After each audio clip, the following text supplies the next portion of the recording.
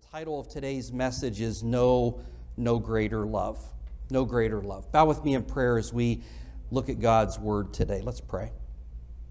Father, in these few moments that we have together today, I pray that you would speak to us of an eternal truth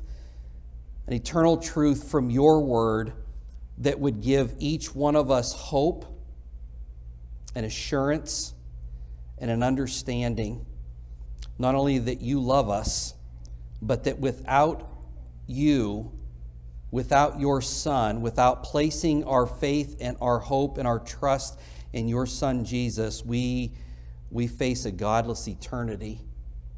And so, Father, today I pray you would anoint this time and speak to us from your word as only you can. It's in the name of Jesus we pray these things. Amen.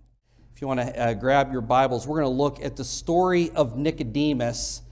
John chapter 3, verse 1, kind of begins to paint in broad strokes this image of the two men sitting down together when it said there was a man of the Pharisees named Nicodemus, a ruler of the Jews. Now, we just hear the word Pharisee and hear where people call other individuals a Pharisee, somebody who says one thing and does another, sets a high standard for other people, is very legalistic about every little detail, but may or may not follow it themselves, is kind of the idea behind a Pharisee. But in Jesus' day, the Pharisees began actually before Jesus' day, probably 200 years BC. 200 years before Christ. The word Pharisee, it actually means separate or separatist. It was this group of lay leaders who were part of the Jewish community, and they had devoted themselves to a strict following of the law.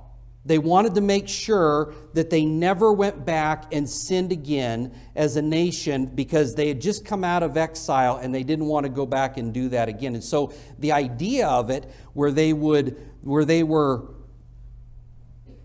religious. They were very focused. They were very dedicated to making sure that they followed every aspect of the law. They didn't want to ever go down that road again.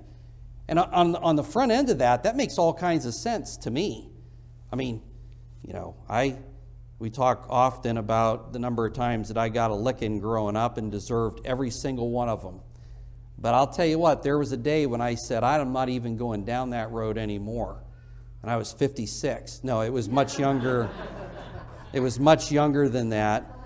But I said, you know what? I don't like getting a spanking. I don't like being disciplined, so I don't want to go down that road. So I'm going to set up some boundaries. If my curfew was 11 o'clock, I didn't come sliding into the driveway at 10:59 and 59 seconds and put my foot in the door. No, I was home 15 minutes early just to be careful.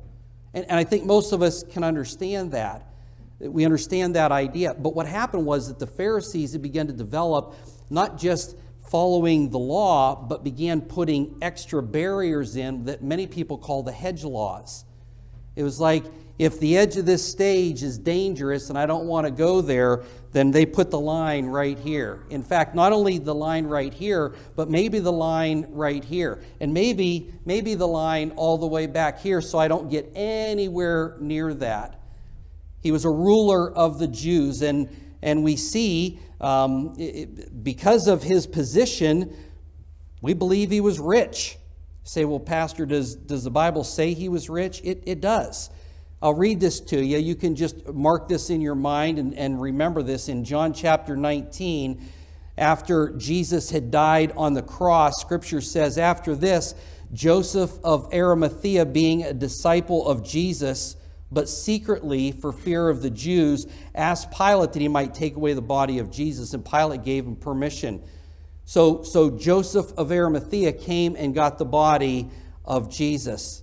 Verse 39 says, and Nicodemus, who at first came to Jesus by night, also came. So Nicodemus came with Joseph of Arimathea. Maybe you didn't know that, but John records it, and it says, bringing a mixture of myrrh and aloe, about 100 pounds.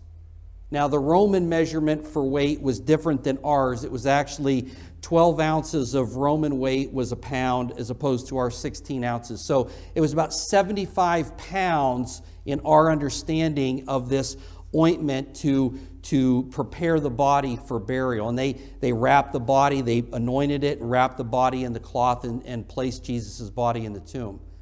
75 pounds of this ointment would not have been cheap. And so for Nicodemus to, one, have the money to be able to do that, and two, willing to do it for Jesus, speaks a great deal of his character. But Nicodemus came to Jesus by night, and I believe he was a follower of Jesus the rest of his life. And verse 2 says, this man came to Jesus by night.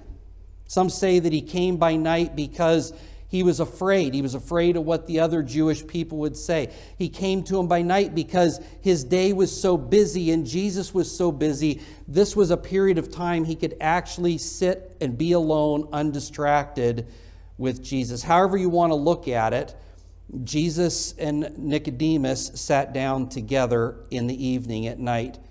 And Nicodemus said, Rabbi, again, hear the respect.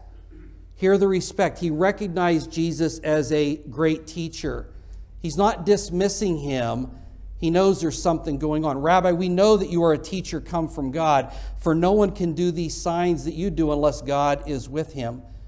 Verse 3 says, Jesus answered and said to him, most assuredly I say to you, unless one is born again, he cannot see the kingdom of God. Jesus doesn't even address the compliment that Nicodemus pays him. Jesus doesn't say, well, thank you very much. My Father in heaven has given me. He doesn't even address it. Jesus cuts right to the chase. He gets right to the heart of it and says, unless you're born again, you can't see the kingdom of God. Unless you're born again, you can't go to heaven. Nicodemus is confused by this. Again, most of us know this story. Verse 4, Nicodemus said to him, how can a man be born when he is old? Can he enter a second time into his mother's womb and be born? I mean, that's just ludicrous. That doesn't even make any sense, Jesus. What you're saying doesn't fit into the realm of understanding in front of me. I can't touch that with my hands. And as we said, the word of God is heard and received by faith. And Nicodemus was struggling with this. And so he continues, Jesus answered and said, most assuredly I say to you, unless one is born of water and the Spirit, unless you're born of water and the Spirit, he cannot enter the kingdom of God. Jesus gives this statement and explains, kind of in code almost to Nicodemus, unless you're born of water. Well, where does water come from? Water comes down from above in the form of rain. In our world, water comes down from above in the form of snow. But it comes down from above. It's not something you and I conjure up ourselves. It's something that drops from the heaven. In fact, not only that, but in this passage, Jesus speaks about the water, which comes down from above, the wind, which we got to see a good share of it the last several days. It comes from above and all over. It doesn't come, I don't conjure that. I don't make that happen. I don't make the wind move around me. No, it comes from above. And the Spirit of God comes down from above. Jesus is saying to Nicodemus, and this is something that is important for all of us to understand, that salvation comes from God down to us. It's not something that we do from the earth and from manhood, personhood, up to him. No, it's something that God has made available to us. In verse 6, Jesus explains that which is born of the flesh, like you and I are born of the flesh, we're flesh. And that which is born of the Spirit is spirit. That which is born from above is spirit. He says in verse 7, do not marvel that I say to you, you must be born again. And so in the verses that continue, Nicodemus and Jesus go back and forth, and he says, I don't understand how these things can be. Jesus, can you explain this to me? And Jesus is amazed and says, Nicodemus, you're a teacher of the law. You're somebody that you have the Old Testament in front of you. You study it and you can teach it to people, and yet you don't understand this, because I believe that Nicodemus, like many of us, was very concrete in his thinking. He had a hard time grasping and understanding the mystery of God, the mystery of the Holy Spirit, the mystery of the coming Messiah, and yet he knew there was something different about Jesus who was in front of him. And it leads us, as the discussion continued, it leads us to probably the most famous verse in all of Scripture. It's John 3:16. Read this together with me. For God so loved the world that he gave his only begotten Son, that whoever believes in him should not perish, but have everlasting life. Most everybody knows this verse. It's one of the first verses that we learn. Somebody said that John 3:16, it encapsulates the entire gospel message in it. Now, there's obviously more to the gospel and understanding it, but boy, oh boy, does this really make a lot of sense, and does it get right down to it? But it's so often when we think about this verse, we read it, but we don't pause to think about it. When I thought about this week of Advent and thinking about God's love for us, I couldn't help but think about this verse. And I just want to break it down for us today. Most of this you have already heard and you know. But there are some of this that you're going to hear and you're going to say, you know what, I didn't catch that before. It says, for God so loved.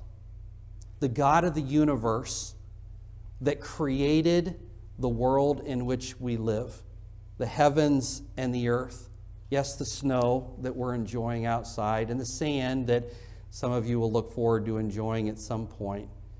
The life that we know, the Creator himself, God so loved. This word "so" is often described by some people, and I've even said it this way: God so loved the world. The degree to which God loved the world. Yes, it means that, but it also has another meaning. And it's not just he loved us so much, but he loved us in this manner. God, in this manner, in this way. As I'm about to tell you, this is how God loved us. And can I just tell you right now, this is how God loves each and every one of you. Sometimes we say, I know that God loves the world, but I don't know that he loves me. God loves you too.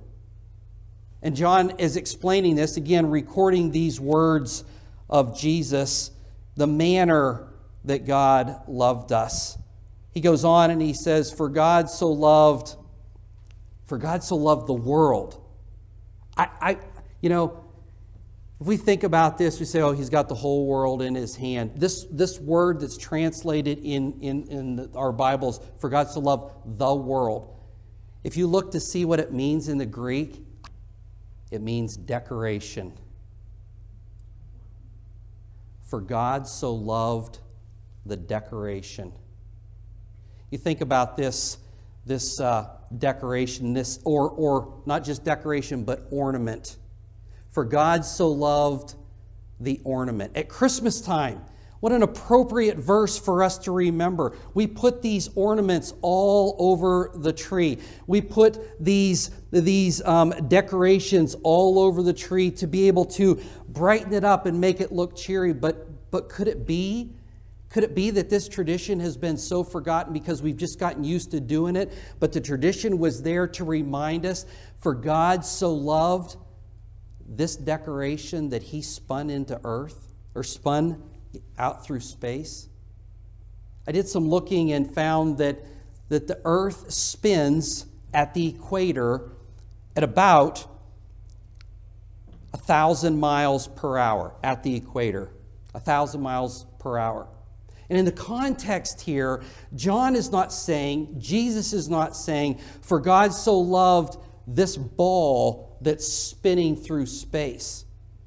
There's a lot of people that think that the world in which we live, that's what God loves. And we need to be good stewards and make sure we protect the trees and the water. We should be good stewards, but that's not what Christ came to die for. Amen? Christ did not come to die on a cross for the sins of the maple tree outside of my house. Christ came and died on a cross for my sins. And he came to die for your sins as well. So it's in a context, he's talking about this globe, this ball, this ornament, this decoration. But friends, it is the people on that decoration that God so loved in this way. Every single person. St. Augustine had this to say about this. If you wonder how much God loves you, God loves each one of us as if there was only one of us to love. He loves each one of us as if I'm the only one. As if you're the only one. As if you're the only one. And you're the only one. And you, and you, and you, and you, and you. God loves us like we're the only one and there's no other distraction. As a grandfather, when my grandkids come over and they're at the house, boy, I love my grandkids. But if Oliver is asleep, it is all attention on Oakland. And I love her how? I love her like she's the only one. Right? And then when she is napping and Oliver is awake and I get a chance to scoop up Oliver in my arms, I love him like he is the only one. I don't think we realize the extent that God loves you and me. That if you were the only one ever born on planet Earth, you still would be a sinner. You're welcome. And God still would love you enough that he would send his son to die on a cross for you and for me. Get a hold of the love of God today. And so Jesus spoke of the love, this love and what it looks like in John chapter 15. Jesus is speaking and says, "This is my commandment, that you love one another as I have loved you, in the same way that I have loved you. To the extent that I have loved you, in the manner that I have loved you, love one another." Verse 13, read this with me. "Greater love has no one than this, than to lay down one's life for his friend." I don't think that we understand how much God loved us until, and a few years ago, a friend of mine was complaining that they had gone to a church service and they passed out a little cut nail, you know, those old-fashioned square cut nails with a red ribbon on it to be able to hang it on the tree, and a little scroll with John 3:16 on it. He goes, "It's Christmas, for crying out loud. Do we always have to talk about the cross and the resurrection?" I said, yeah. I said, if there's no cross and resurrection, Christmas doesn't have any meaning to me. He came to die on a cross for you and for me. And the fact that Jesus willingly laid his life down for you and for me.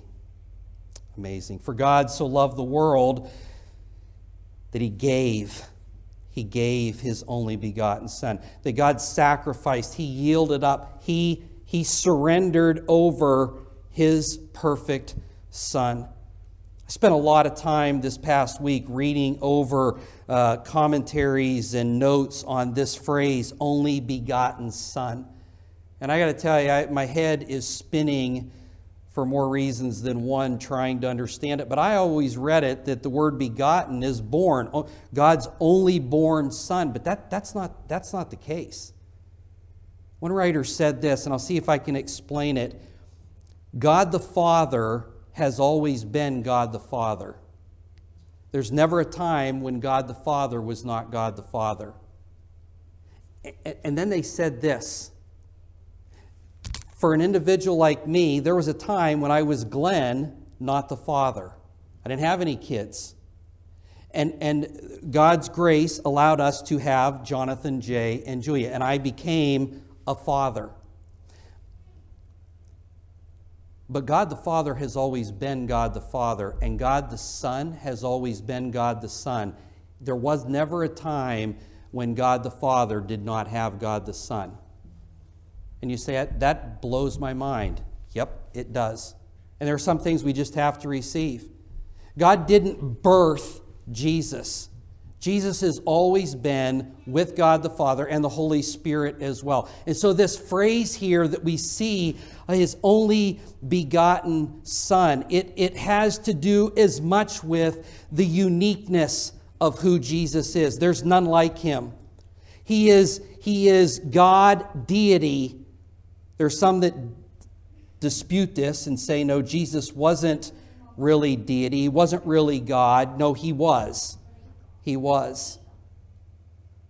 And some have said that this phrase can be confusing. To me, it's not. God gave his unique, his Son in character, his Son in the person of Jesus Christ that he gave to us. And notice this, that it's God who initiated it all.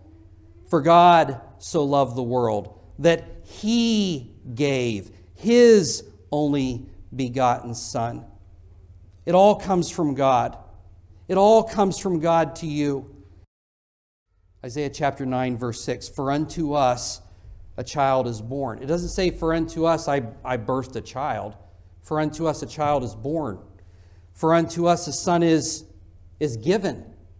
This prophetic word talking about the Messiah, again, reminds us and shows us that all of this is coming from God the Father. For unto us a child is born, unto us a son is given, and the government will be upon his shoulder, and his name will be called Wonderful Counselor, Mighty God, Everlasting Father, Prince of Peace. We didn't cause the Messiah child to be born. We didn't cause the Messiah son to be given. It was God who initiated this gift. That whoever believes in him, whoever, any, all, available to the whole. It wasn't just for the Jews, it was for the Jews and Gentiles alike.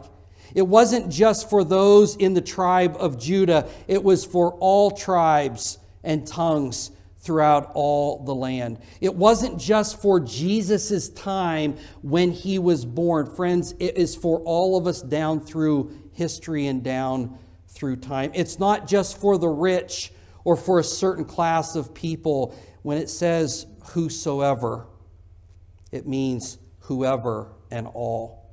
But the word whoever or whosoever, depending on your translation, grammatically, it is singular.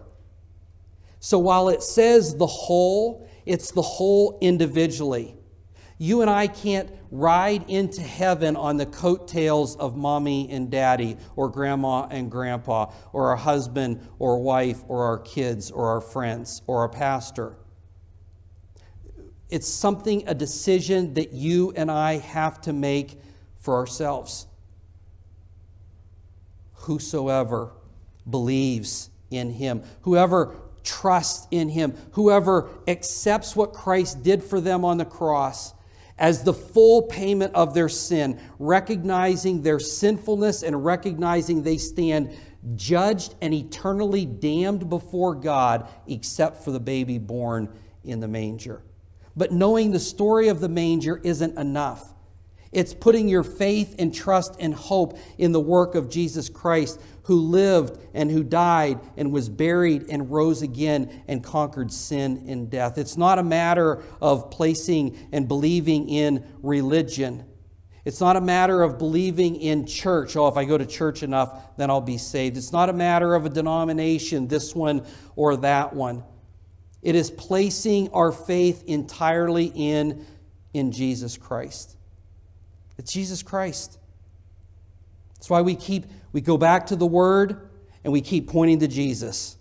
We go back to the Word and we point to Jesus. We talk about it as a board. We talk about it individually in Sunday school, Bible study. We are just continuing to point people to Jesus. Why? Because it's through Jesus Christ and Jesus Christ alone that we are able to be saved. The Apostle Paul wrote to young Timothy in 1 Timothy chapter 1, verse 15, when he said, "This is a faithful saying and worthy of all acceptance," or worthy to receive, worthy to believe in. that Christ Jesus came into the world. Why? To save sinners, of whom I am chief. There's some here today, you might say, you know what? I've given Paul a run for his money for being the worst of sinners. Maybe that's where you stand today. I just want to let you know, wherever you are, you're not so far removed from God that His love cannot reach you. For me, my thing wasn't so much as realizing God's love would reach me. It was me slowing down long enough and turn around and receive Him. And stop running. And stop running. Have you believed in Him? Have you believed that He's the Son of God? Have you believed that Jesus was born of the Virgin, that He lived a sinless life, and that He died on a cross for your sins and for mine, and that He rose again? The benefit, the payoff, the result of all this, for God so loving the world in this manner, that He gave His only begotten Son, that whoever believes in Him, here it is, should not perish, should not have spiritual death. Say, well, I'm fully alive. I haven't died yet, but are you spiritually alive? I walk through the stores and I see different people, different times, especially at the Christmas season, and you look at some people and they're just walking along and pushing a cart. Boy, there's a sadness and an emptiness in their life. And I wonder, are they spiritually alive or are they spiritually dead? You don't have to be spiritually dead and away from God. Instead, we have everlasting life given to us through Jesus Christ. Paul says in Ephesians chapter 2, verses 4 and 5, but because of His great love for us, God, who is rich in mercy, made us alive with Christ, even when we were dead in our transgressions, or even when we were dead in our sins, and it is by grace you have been saved. He made us alive because of what Christ did. It's the greatest gift. But it sits for each one of us. It's like a package under the tree. We have packages under the tree for our family to open up today. I guarantee you there's none of those packages that will be left unopened today. Not one. And yet, throughout the world and throughout our lives, there are people that hear the message of the gospel of Jesus Christ, and they will leave that package unopened, and they will leave it untouched. They hear it, they know what's inside of it, but they will never pick it up and receive that free gift for themselves. See, John continues to record and remind us in verse 17, for God did not send His Son into the world to condemn the world. It's not why Christ came. No, it was but the world through Him might be saved. There is no greater love than the love of Jesus Christ for you and for me, that He came for us. I hope that you have received Him and accept Him today. Will you bow with me in prayer? Father, today I pray for each one here. While we may be diligent to open presents under the tree, I pray for every individual here that we've opened up the greatest gift of all, and that is the salvation available through your Son, Jesus Christ. Remind us, God, that we are sinners and we stand condemned because of our sin. But you've made a way for us to be forgiven, and it's by receiving the work of Jesus Christ. We've talked about it. It's been shared. I pray, Father, if there's anyone here that has not accepted your Son, that they would do so today.